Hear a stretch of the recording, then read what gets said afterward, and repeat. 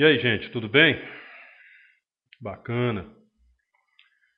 Vamos, na aula de hoje, nós vamos trabalhar com os volumes dos principais sólidos geométricos.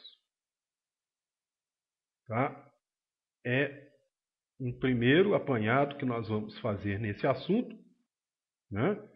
Só para que vocês conheçam os principais sólidos geométricos e aprendam a calcular o volume de cada um desses sólidos geométricos. Futuramente, no nosso curso de matemática, bem adiante, nós vamos estudar esse mesmo assunto com mais detalhes. Tá bom? Então veja bem, olha, o paralelepípedo retângulo.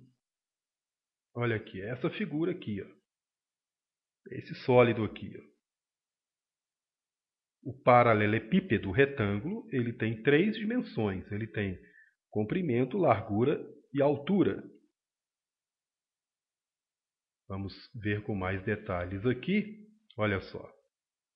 Onde A, essa medida aqui, é a medida do comprimento. B é a medida da largura.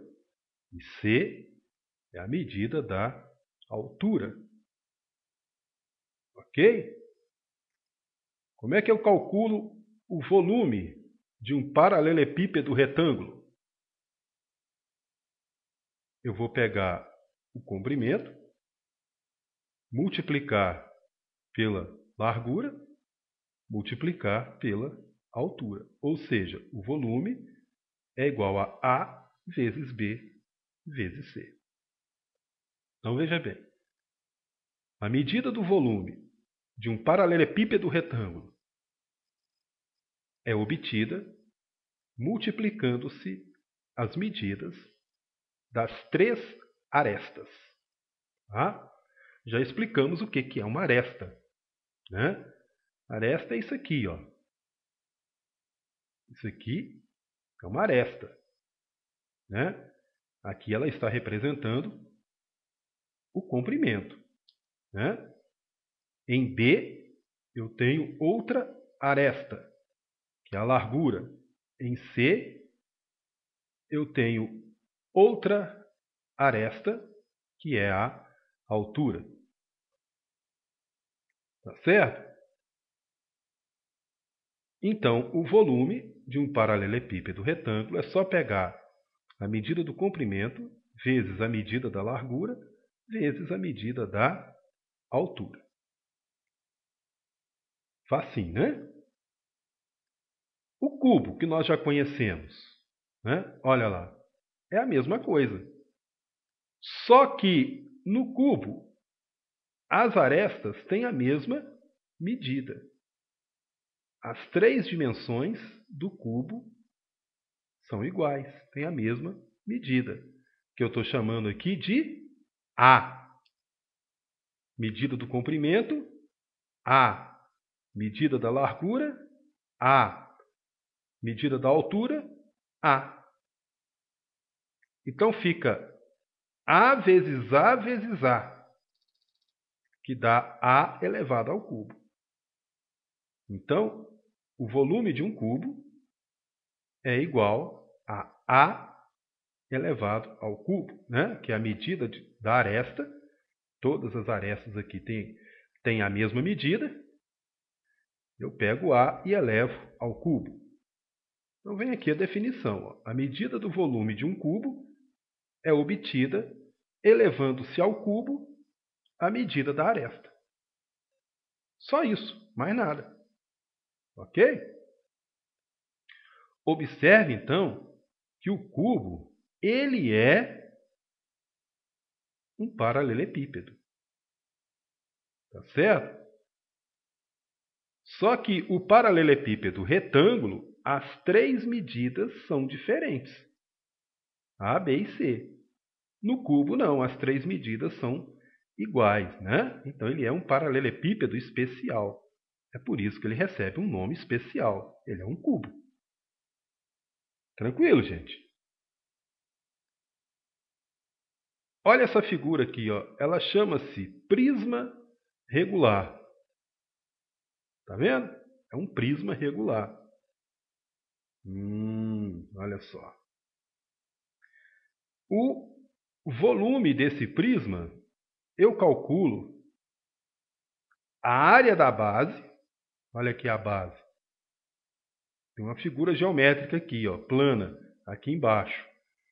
Eu vou calcular a área da base e multiplicar pela altura. Tá certo? Essa figura aqui, então, esse sólido geométrico é um prisma regular. Como é que calcula o volume? Eu calculo primeiro a área da base. Depois eu multiplico pela altura. Então vem aqui, ó. A medida do volume de um prisma regular é obtida multiplicando-se a medida da área da base, que é o Bzão, pela altura, que é o A minúsculo, correspondente. Então é base vezes altura. Só isso. Tá certo?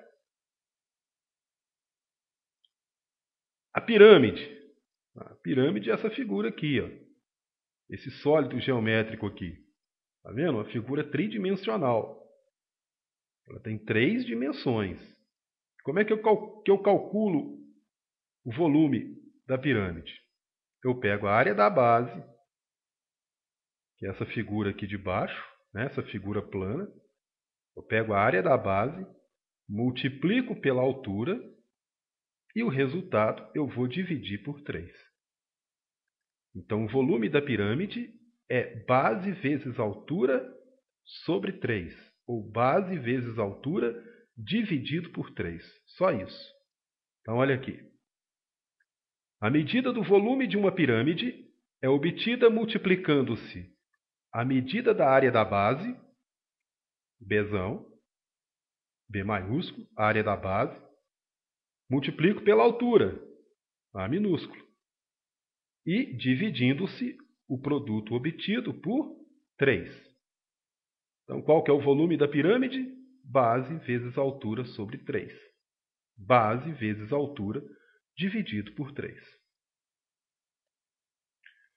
Outro sólido geométrico, o cilindro. Olha aí o cilindro. Esse sólido geométrico aqui. Como é que eu calculo o volume do cilindro? Bom, o volume do cilindro, eu vou pegar a área da base, que é um círculo, não é? Olha a base aqui, ó. Não é um círculo? Isso aqui é um círculo, olha lá. Tá vendo? A área do círculo, nós já aprendemos, é πr2, πr ao quadrado, né? Vezes a altura. Pego a altura aqui, multiplico. Então, o volume do cilindro vai ser π vezes r ao quadrado vezes a altura. Então, veja bem. A medida do volume de um cilindro é obtida multiplicando-se a medida da área da base, πr ao quadrado, pela altura, que é o A minúsculo dele, do cilindro. Então, volume do cilindro, πr ao quadrado, vezes altura. Ok? Gente, é só fórmula. Tá?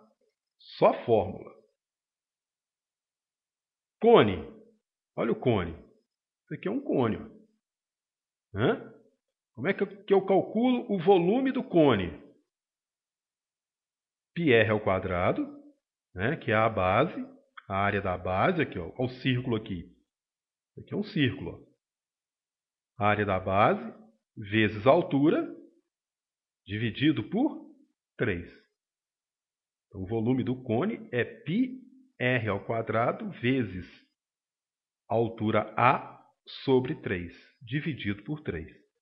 Então, fica πr ao quadrado vezes A é a altura, dividido por 3.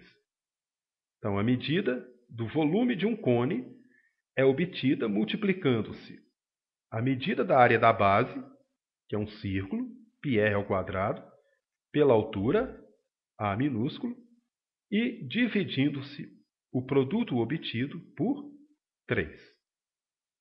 Volume do cone, πr² vezes a altura sobre 3. Ok? A esfera, né? A bola. Como é que eu calculo o volume da esfera? Olha só. Aqui não é um círculo não, tá?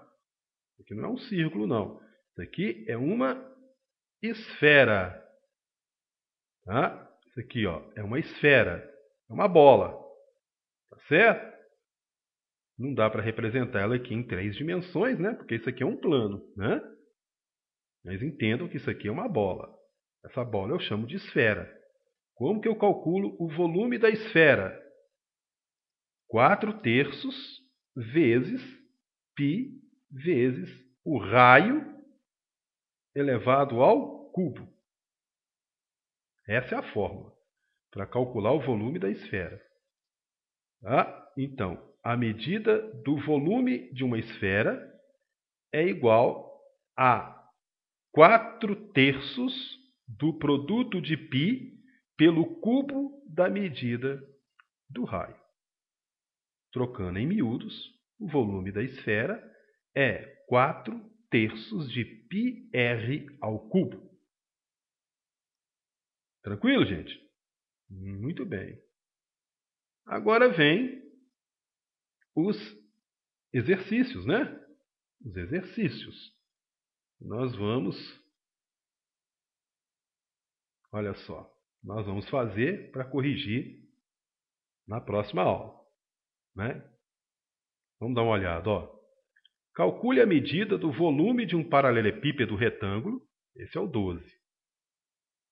O volume de um paralelepípedo retângulo, cujas medidas das arestas valem, respectivamente, 4 metros, 8 metros e 6 metros. Muito fácil, né? Só que você vai exprimir o resultado em decâmetros cúbicos. Se as medidas foram dadas em metros, o volume que você vai encontrar vai estar em metro cúbico. Você vai pegar esse valor e transformar para decâmetro cúbico. Tá certo? Número 13. Exprima em decímetros cúbicos a medida do volume de um cubo cuja aresta é 5 metros. Tranquilo, né? Só usar a fórmula. 14. Exprima em metros cúbicos a medida do volume de um prisma cuja medida da área da base, aqui ele te deu a área da base, já deu a medida. A área da base é 65 metros quadrados e cuja medida da altura é 20 metros.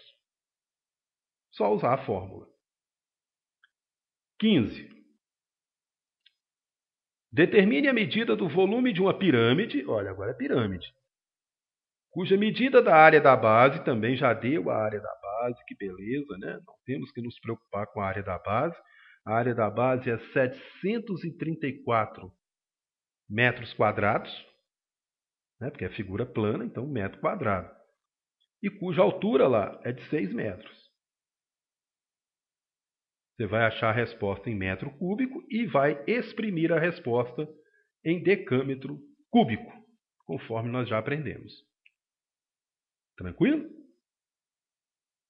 16. Determine a medida do volume de um cilindro, agora é cilindro, cujo diâmetro é 20 metros. Tá? Gente, diâmetro é o dobro do raio. Certo? Eu tenho o raio, o dobro do raio é o diâmetro. E cuja altura vale 3 metros. Exprimir a resposta em metro cúbico. Tá bom?